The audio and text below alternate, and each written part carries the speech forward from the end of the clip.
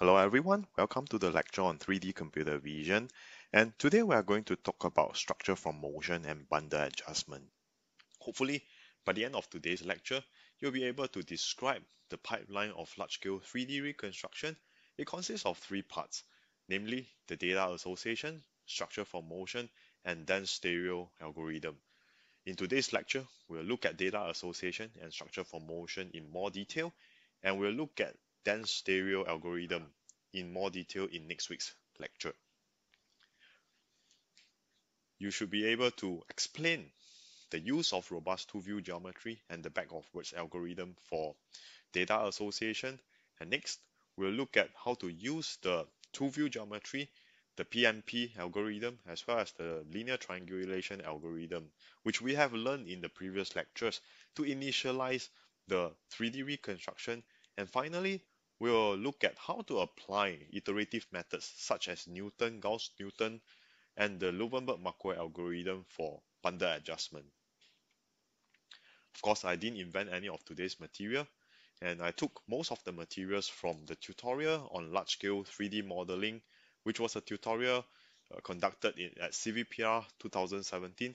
Here's the link to all the slides and the content of this particular lecture.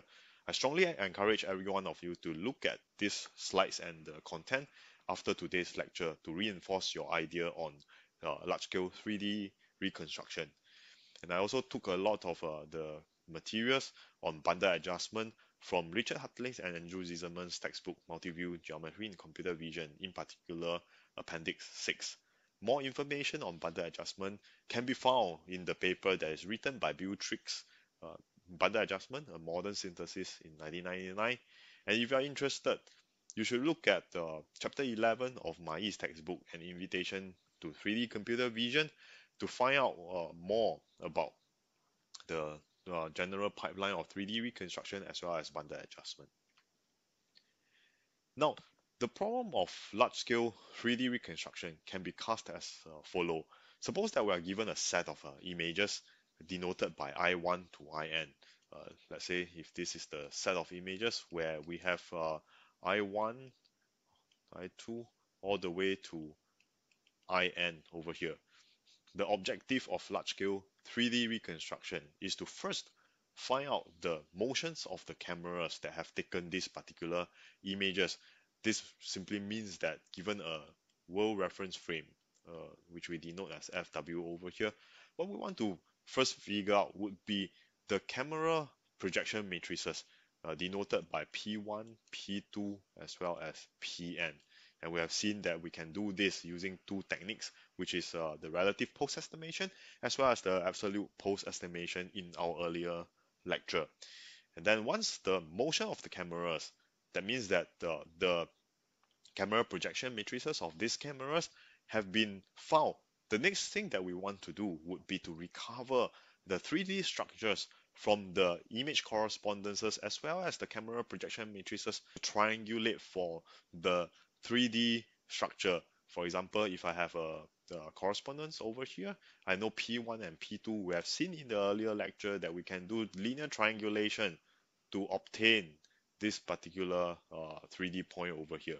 And today we are going to put everything together to see how we can do this for n views. That means that if I have n images, I want to do the motion estimation of the camera as well as the linear triangulation algorithm to get all the 3D points that is seen across every single image in this collection of images. In the case where we are just interested in recovering the 3D points that corresponds to these image correspondences, then this would be known as the structure from motion, which we call SfM. And in fact, the name implies that the steps over here, because we are finding the motion of the cameras first before we find the 3D structure, hence the name structure from motion. And in next week's lecture, we'll also look at the case where we are interested in recovering the 3D point of every single pixel in the collection of all the images. As a result, we will get a dense 3D reconstruction, and that would be called the dense stereo algorithm, which we will look at in more detail in next week's lecture. As I mentioned earlier on, there are three key parts of the pipeline for large-scale 3D reconstruction. The first would be to do data association, because we are given a set of images which are in unordered sequence. That means that I give you I1, I2 all the way to IN over here, but I do not know how are all these images related to each other. So the first step would be to figure out whether they are related to each other geometrically, in the sense that we want to suppose that I take any pair of the images from this collection of images over here. Uh, let's say I denote this as II and IJ over here. I want to find out whether these two images are seeing the same 3D scene or not. So the obvious thing to do here would be to first extract image correspondences and then compute the relative transformation, or you are using the fundamental matrix or the essential matrix to see whether these two images are related. If they are related, this means that the number of image correspondences here after the robust estimation of the fundamental or essential matrix would be more than a certain threshold.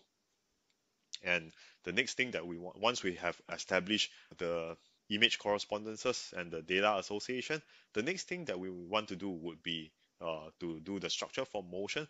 As I mentioned earlier on, is that given a pair of image over here, we will first compute the pose, which we have done computing the fundamental or the essential matrix. We can simply decompose the fundamental or the essential matrix into the camera projection matrix over here. So we can decompose this into a camera projection matrix, which means that we have obtained the motion of the camera with respect to a single world frame. And this can be done using what I have mentioned earlier on here, using the relative pose estimation algorithm. Or once we have some the first two poses, for example, and after this we can do triangulation to get the 3D points. So in the future, subsequent views where we add in more views, we can actually simplify the 2D, 3D correspondences and apply a PMP algorithm to find the pose of this, or to find the camera projection matrix of this guy over here. And that would be the absolute pose estimation algorithm. And of course, we'll use the linear triangulation algorithm that we have seen earlier on to do triangulation of the 3D points from the image correspondences and the pose of the images that we have found from the relative and absolute pose estimation algorithm. So once we have completed this procedure, the motion, computing it from the relative or absolute pose estimation algorithm, and then followed by the linear triangulation algorithm to get all the 3D points in n views. Final thing that we want to do would be the bundle adjustment algorithm, where we simply optimize over all the parameters in the camera projection matrices over all the views as well as the 3D points, such that the reprojected 3D points onto the image, the reprojection error of this is minimized. And as a result from this structure from motion, we'll be able to get a sparse 3D reconstruction of the scene. And next week, we'll look into more detail that the final step to this large-scale 3D reconstruction pipeline would be to do a plane sweeping algorithm or dense stereo. This is actually a dense stereo algorithm, a multi-view dense stereo algorithm, where we simply, given the pose of the camera, we simply try to get the depth map or the depth of every single pixel in every image. So as a result, because we are doing this for every single pixel in every single image, so as a result, what we will get would be a dense 3D model of the scene. We'll look at this in more detail in the next lecture. Here's an illustration of the large-scale 3D reconstruction pipeline. So as mentioned before, we start off with a collection of unstructured image, which we denote as I1 all the way to IN. So in the beginning here, this is a collection of unstructured image. What it means is that we do not know the relation between any of these images. They are simply treated as independent collection of images in this unstructured collection of images over here. Then the first step that we need to do would be to do what we call the data association.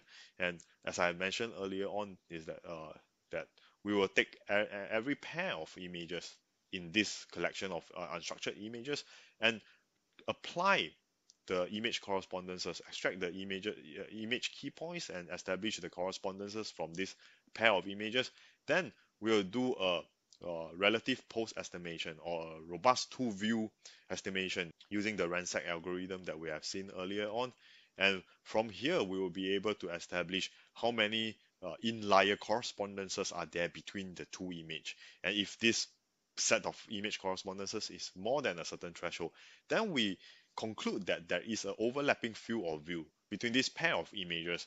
And as a result, what we will do would be to build what we call the scene graph over here, where uh, if the number of inlier correspondences from the robust two-view geometry exceeds a certain threshold, we will add an edge between the two images.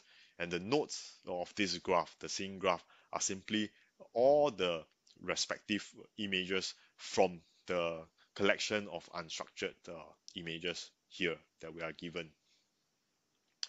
Once we have established the scene graph, the next thing to do would be to do structure from motion.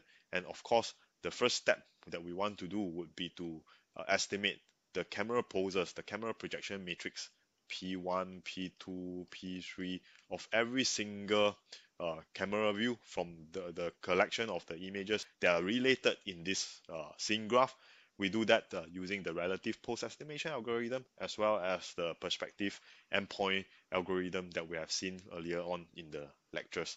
And and then once we get the poses of all the cameras from the scene graph, from the pose estimation algorithm, the next thing that we can do would be to do linear triangulation, apply the linear triangulation algorithm on the image correspondences to obtain what we call the sparse 3D model over here.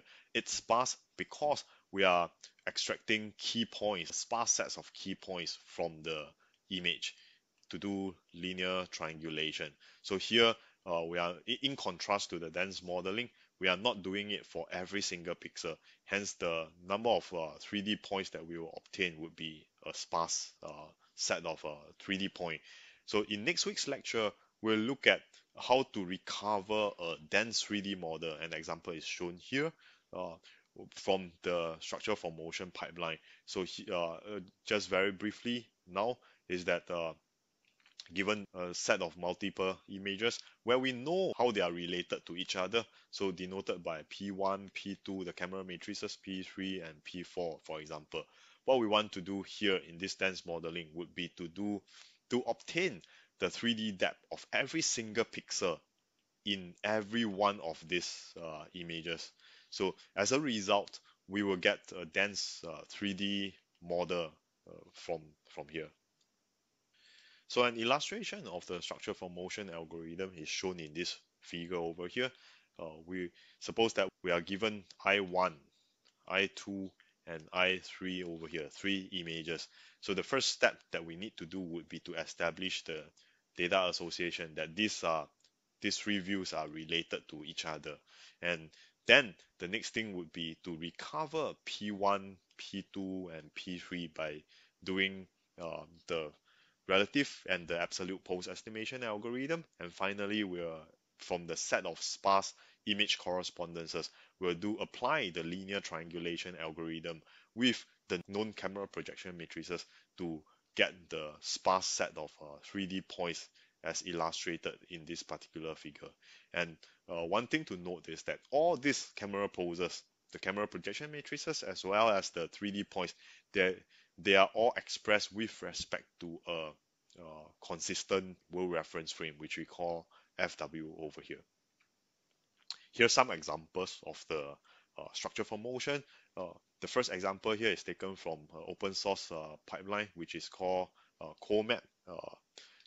This is an open source structure for motion pipeline where you can actually input all the images and it will output something like this, where each red point over here denotes a camera pose and the colored point cloud over here denotes the structure that is being reconstructed from the structure from motion pipeline. And here's an example of the City Hall in San Francisco, uh, which is done in an earlier work that I was involved in. It was published in CVPR 2016. And here's an earlier work by Samuel Aragal and Noah Snavely, where they reconstruct uh, the Colosseum of Italy. You can see that every single camera image and the pose its respective pose with respect to a 3D world frame, a fixed world frame, which called FW over here. It's illustrated in this figure over here, and the reconstructed 3D point is simply the 3D model that we want of the Colosseum. Now, the first step in large-scale 3D reconstruction, as we have mentioned earlier on, would be to do data association. So, starting from a collection of unstructured images, as illustrated in this figure over here, the final thing that we want to get would be the scene graph, where the node represents every single image in the collection of images that we are given, and all the edges over here simply represents that the pair of image that is being connected by this particular edge over here has overlapping field of view. And the first step over here would be to establish what we call the connected components. So a connected component simply means that all of this, the whole set of images that's in a connected component has overlapping field of view, and we'll make use of what we have learned earlier on in the earlier lectures, the two-view geometry, to establish the connected component. So we'll choose any pair of images from the collection of unstructured images, and we'll first extract key points, the sift or key point correspondences, and then we'll establish the correspondences between these set of key points, and followed by computing the fundamental matrix or the essential matrix in the ransack algorithm. And then we'll check the number of inliers to establish whether this should be a link or not. So here is the slide where I illustrate the three steps of data association. As I mentioned earlier on, suppose that we are given a pair of images that is shown in this diagram over here. We'll first extract key points, image key points, which unfortunately, I will not go too much into the detail of image key points extraction, the algorithms for SIFT or OP. If you are interested, you should refer into these two papers. SIFT feature is a very famous image feature that has been used for in computer vision very extensively. And the first step over here would be to extract the image key points as well as the descriptor. So every one of these key point over here, the key point represents a single pixel or single location within the image, and every one of this key point over here, it comes with a descriptor, which is usually 128 dimension for SIFT, for example.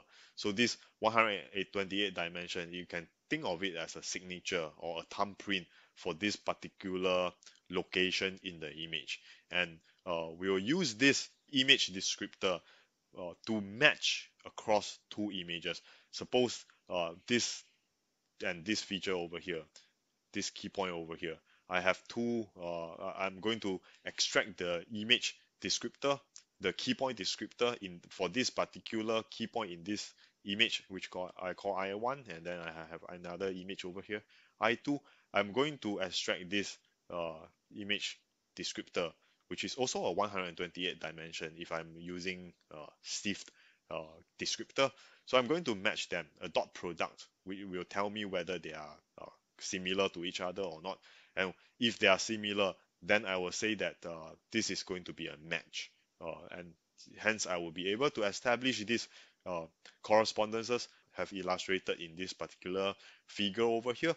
So a line over here simply means that I'm going to say that these two key points over here are a match. So I'm going to say that this is a putative image correspondence in my pair of images over here. And we all know that since image correspondences are obtained purely based on appearance, that means that I do not make use of any geometrical information to uh, establish these image correspondences up to this particular step over here.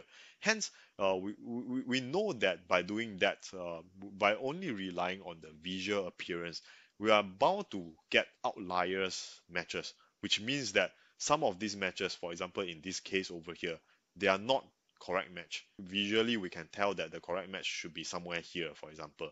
So, but the shift key points that we extracted and the descriptor that we extracted gives us a wrong match over here.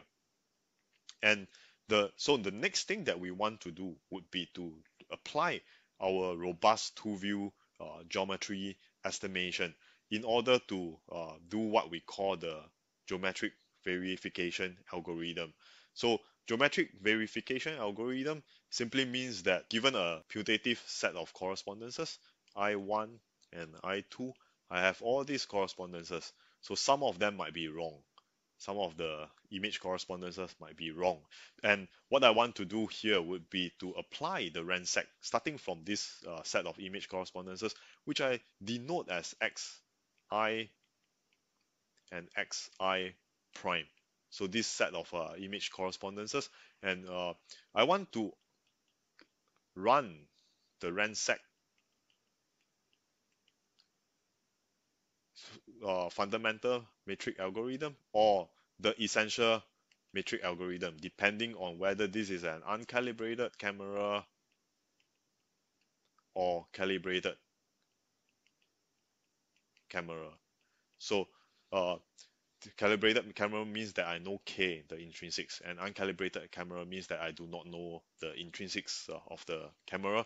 So I can choose either one of these two-view geometry algorithm to apply ransack on this set of correspondences, and at the end I will get the set of inliers based on either the fundamental matrix or the essential matrix model.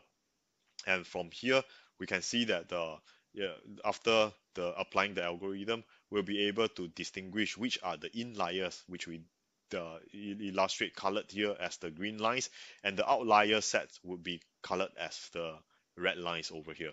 So once we get this, we will be able to count the total number of inliers.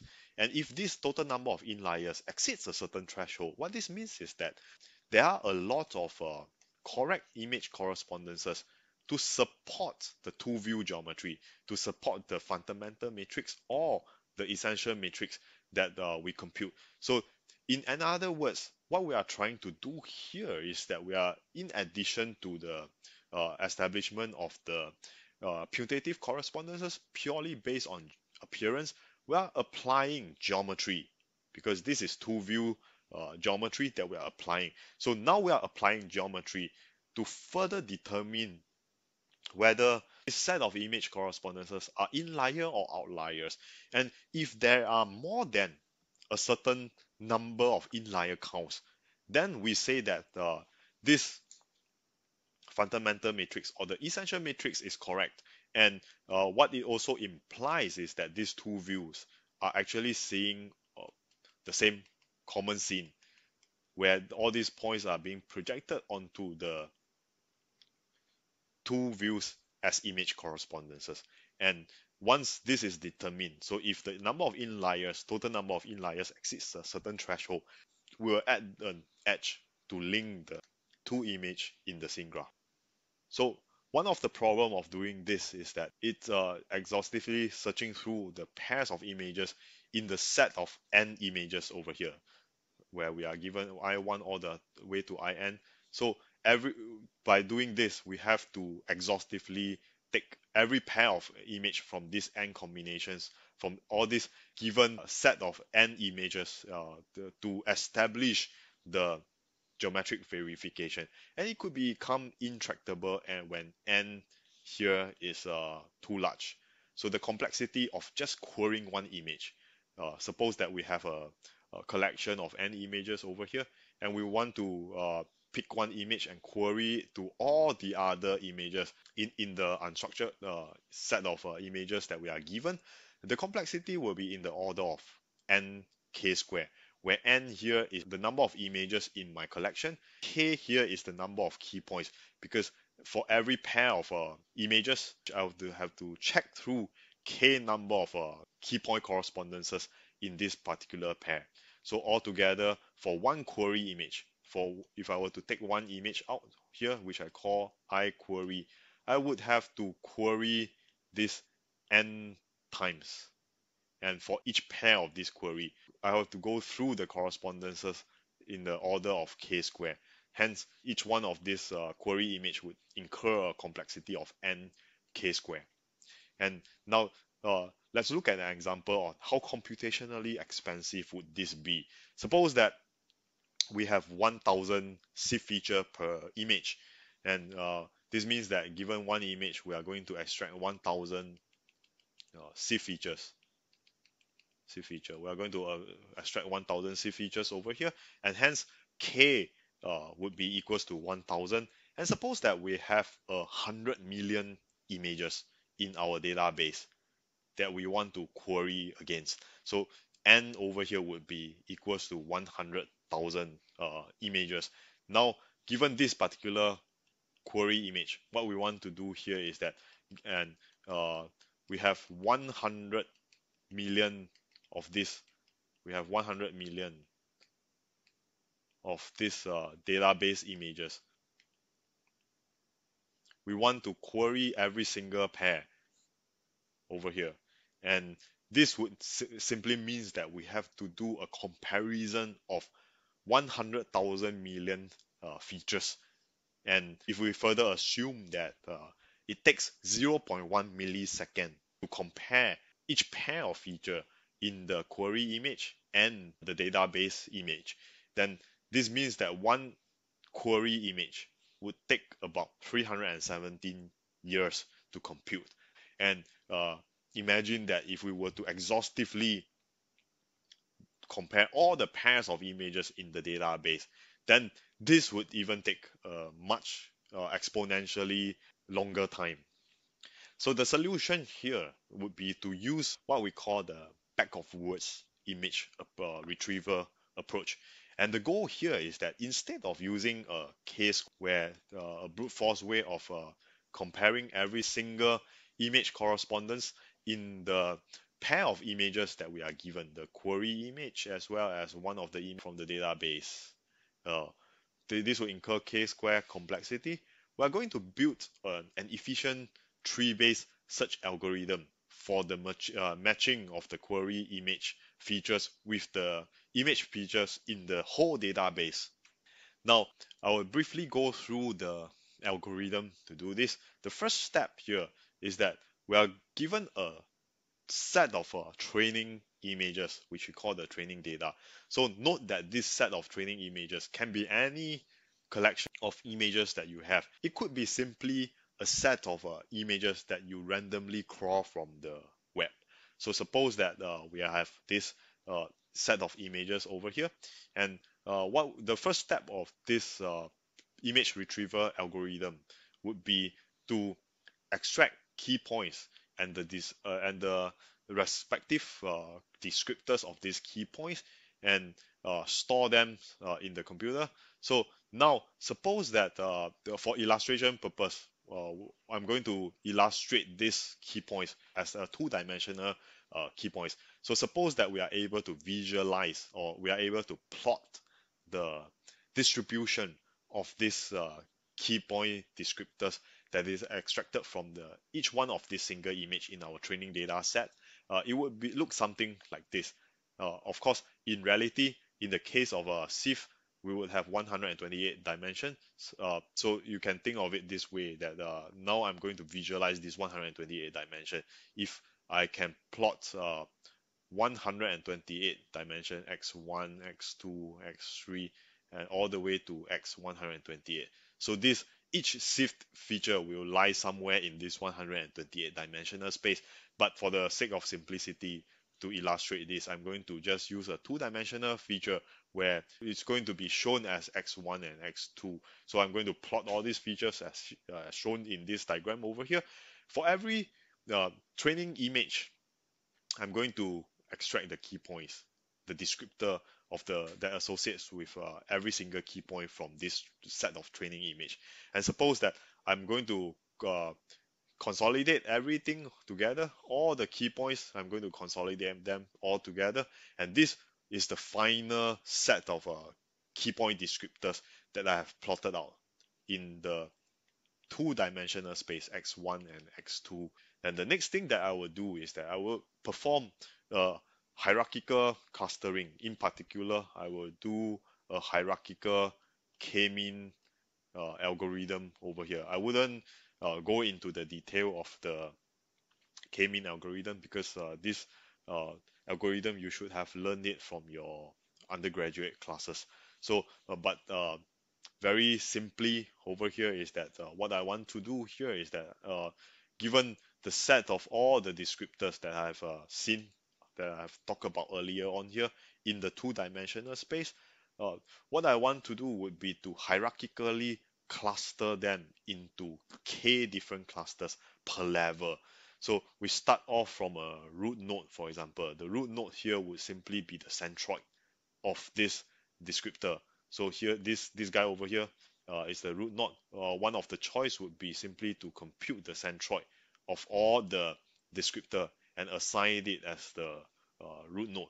Then in the second level, suppose that in this particular hierarchical k-mean, this k-mean tree over here, I'm going to define it as a three level tree, and for each level I'm going to perform a k-mean, and that k would be equals to 3 for each level. And what this means is that starting from the root node, which I can choose it as my centroid of all the features, the next level I will, based on this root node over here, I would look at all the features and perform a k-mean. That means that I want to split them into three sets, each assigned by a centroid over here. And in this particular example over here, we can see that the second level is actually denoted by these three nodes over here. So three nodes over here, they are the mean of the three clusters that second level. Then the final level that we have would be the leaf nodes over here in this particular example over here. So in this particular example over here, for each one of the cluster that I have in the second level that is shown here, illustrated in this figure over here, for each one of the cluster that is represented by these centroids at the second level, I want to further split them into three clusters using the k-mean algorithm. So in this case here, I will have 1, 2, and 3 clusters that is each represented by a centroid node in the leaf level of this three-level tree over here. So similarly here, I will split them into three clusters, and this guy over here, it will be also split into three cluster. And as a result, what I will get here would be a k-mean 3 over here. It's a three level three cluster, or three mean tree.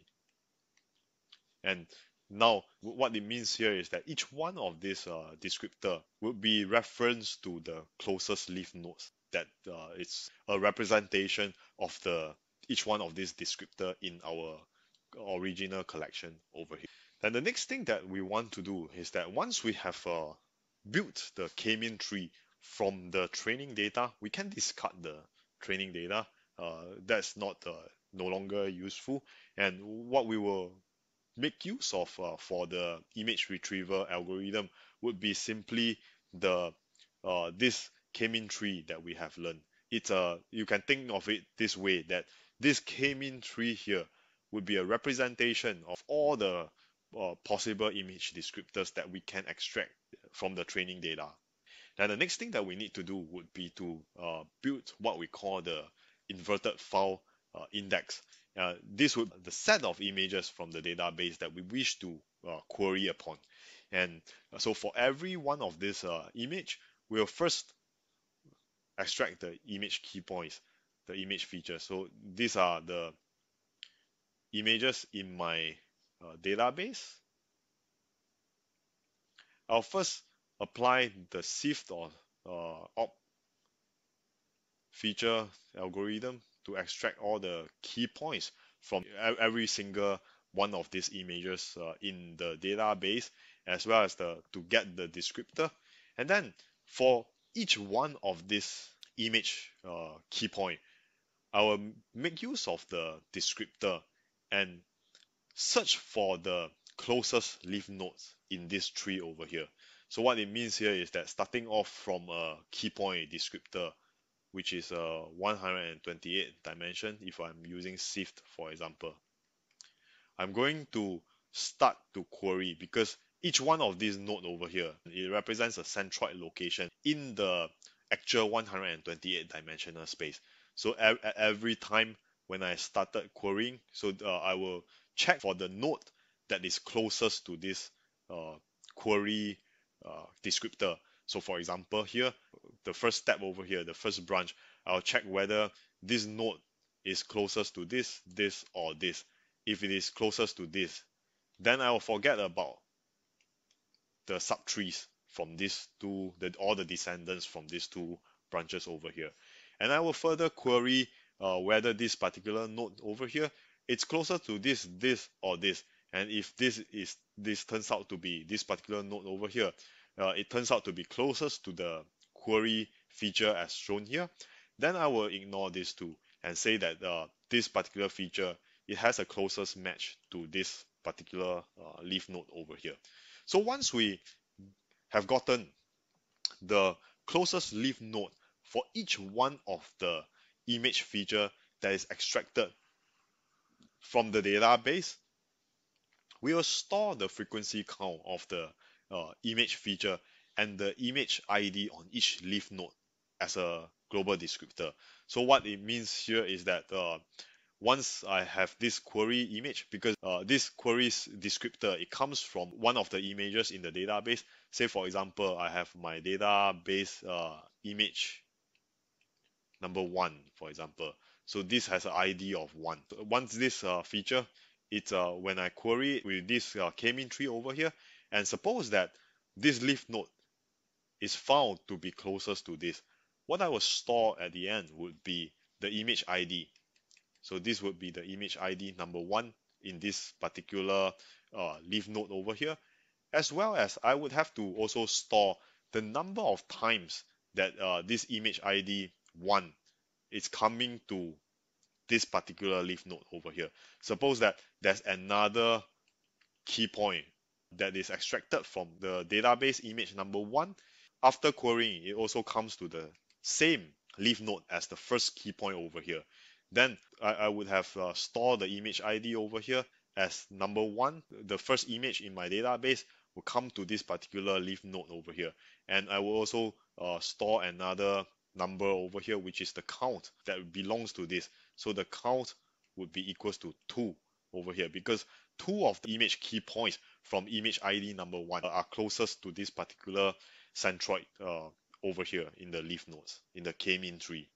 Here's an example to illustrate the building of the database. Suppose that this is image number 1 in my database. I'm going to first extract all the key points and the descriptor, and then I'm going to pass every one of this single key point descriptor into the k-mean tree that I have built earlier on from my training data. And suppose that I have this particular image key point that found the closest leaf node to be this. I will store the image ID over here, as well as the count of how many times the image key points from image number 1 in the database ended up in this particular leaf node over here. And in this case over here, suppose that it's going to come to this node, and this node over here, and this node over here. So in this case, the count would be equals to 1, and here's ID 1, and count would also be equals to 1. But we can see that in this example, 2 of the image key points come to the same node over here. This could happen because we can see that every single of this leaf node, it actually represents a space, a cluster of space in the 128 dimensional space. So it could happen that some of the key points that is extracted from the images could lie somewhere inside here. So if they lie somewhere inside this cluster over here, then we say it all belongs to this particular centroid, which is the case illustrated here. So we have two key points that is extracted from this particular image over here, and most probably these two key points come from the eye over here because they look visually similar over here. So they're going to end up in the same leaf node in the k-mean tree. And here, what we are going to do here in this particular node is that we're going to store an ID of one, image of ID of one, and a count of equals to 2 over here. Then in this case here is image 1 and a count of 1 in this case over here. So we'll do this for every single image in our database, and we can see that what we'll build out here would be a file, an inverted file that contains, for every single leaf node, it contains a list of IDs of the images in the database that has features that corresponds to this particular leaf node over here. As well as for each single image, we'll also count the frequency of the image key points that corresponds to this particular leaf node over here. And once this is built, the final step is that given a query image, we'll first extract the key points from this query image over here. And then for each one of this query image, we'll query the visually most similar correspondence using the k-mean tree that and the inverted index file that we have built earlier on. So for the exact steps to do this would be for every single image key point that we have extracted from the query image, we're going to query through the tree and find the closest leaf nodes for each one of these particular image key points that we have extracted from the query image. Then we'll keep a counter and we'll increase the counter because just now in this particular step over here, we know that for every leaf nodes, it's associated with a list of images as well as a count of how many times this particular image contains a image key point that is visually similar to this particular leaf node over here. So we'll do the same thing. We'll make use of this file, which is the inverted index file, to increase the counter for each one of these image key point in the query image. Once it reaches the leaf node in our k-mean tree, we'll retrieve the whole list of database image IDs that is stored in that particular leaf node and increase the counter for those images contains an image correspondence closest to that leaf node. So for example, let's say for this particular key point over here, once it reaches a leaf node, the closest leaf nodes, and this leaf nodes over here, and this particular leaf node, suppose that it contains image number 1, image number 3, for example.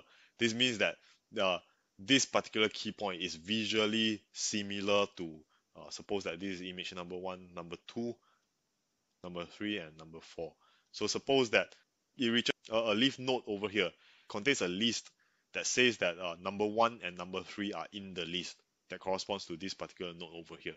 Then I will increase a counter for 1 and 3 respectively for this particular feature. Finally, what we will see is that for once we have done the query for every single key point in the query image over the k-mean tree database that we have built up earlier on, then we will be able to conclude that the image ID in the database that has the highest counter will be the visually most similar image to this particular query image over here.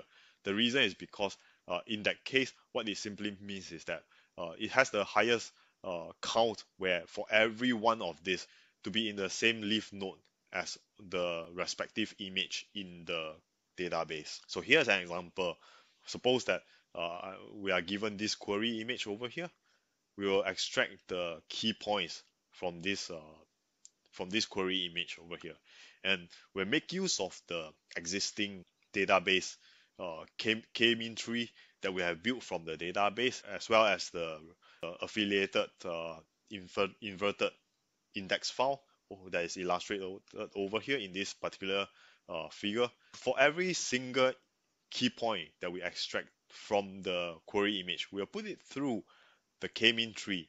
So suppose that the first key point finds that this particular leaf node over here is the closest to this particular key point over here.